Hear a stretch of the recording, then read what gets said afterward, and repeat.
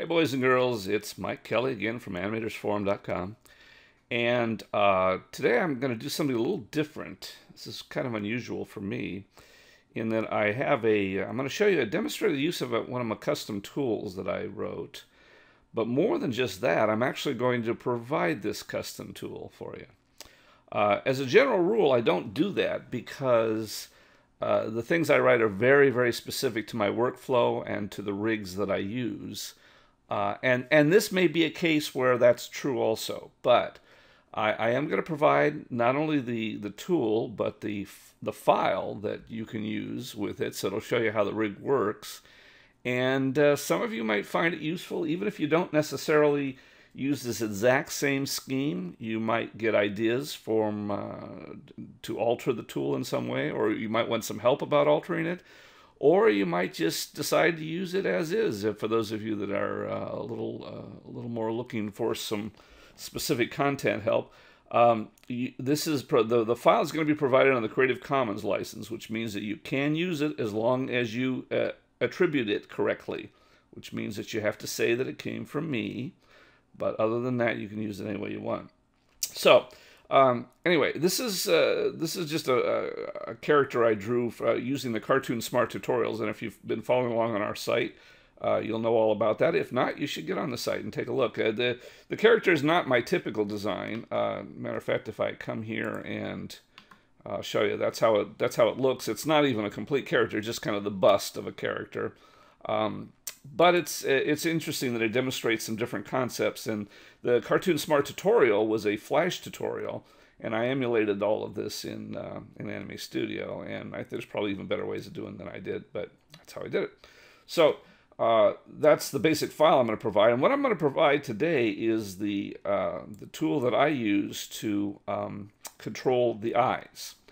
And in the eyes, there's three different parts of the eyes. You have the eyebrows, you have the eyelids, and then you have the pupils. Those three things all combine to make various expressions, and they really should be used together in concert. And let me say, this is not the only way of doing it. Not even close to the only way. It's not even the best way of doing it. It's the way that I do it. And these eyes are not even the way that I do that either. But they're a way of doing it. So let me show you how it works first, and then we'll go into details. So when I'm here, I'm going to show you, at no time will my hand leave my wrist. No, at no time will I ever change tools. So I'm going to go over once and pick up this tool, which is the one I'm going to give you. It's the eye tool. I think it's called Eye Switch Tool, or what the heck is it called? It's called Switch Eyes. And so now the mouse is always going to stay in the workspace. You'll notice I'll never switch tools. And although you can't see it, my hand is never going to press any other key on the keyboard to change tools. The only thing I'm going to do is press the Control or the Alt keys. Control or the Alt keys, and you'll see that in a second. So without pressing any key at all, if I simply hold down the mouse and then move the mouse, you'll see that the eyelids then move through various positions. So this is a way that you can see what you're doing as you're moving the mouse and get exactly the eyes you want wide open, or you can squint them down, or you can get the bottom lids only, or you can close them either up or down.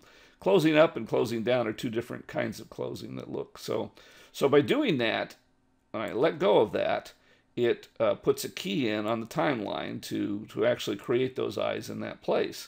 So now if I do it again, you'll see if I go up like that, it creates two keys. It has a delay. You notice there's a mark here that says delay change. What that did is it went back to the previous key and then went back about 4 frames, I think it does, and put a hold key in there. So now you can see that the frame, see it stays like that, puts that hold key in, and then it changes to the new position. That's done automatically, so I don't have to worry about that. Same thing where if I were to go up here and then maybe have the eye, and if I just click once, it sets the default eye position. That's the normal eye position. So again, put the hold key in for that, sets that for like that. If I double click, it has the eyes wide open. So that's that. So anyway, so that's those kind of eye positions. Now, again, without changing tools and so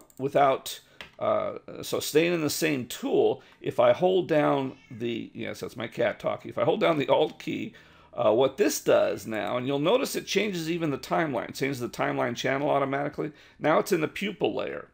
And now I put a key down for the pupils, and now I can move the pupils around in different areas, and then so those go like that. Once again, without actually changing. And then now I've let go of the Alt key. So now, once again, the eyelids are active. So now I can do the eyelid motions and change those that way. So again, you know, well, let me show you the last piece. The last piece is if I hold down the Control key, now I can make the eyebrows change in much the same way. And they put down a Hold key too for the eyebrow change too.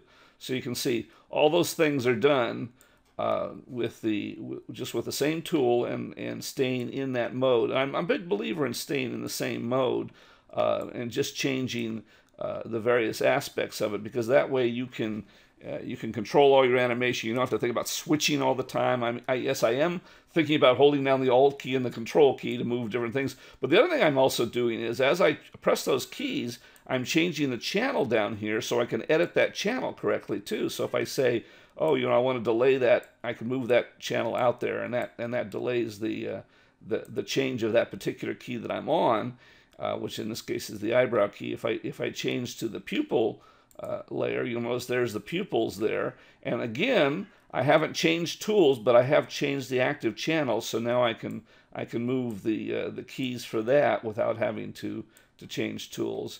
And then lastly, I can change the eyelids, and once again that changes me automatically to the eyelids layer, and then I can do that. Okay, so that's how all that works, and that's my tool for switching eyes, and it's easy to control animations. It's interesting to see because she's always got the smile on the face. What I always like to see is that if you change eyebrows and you have them angry eyebrows with a smile, she looks kind of evil.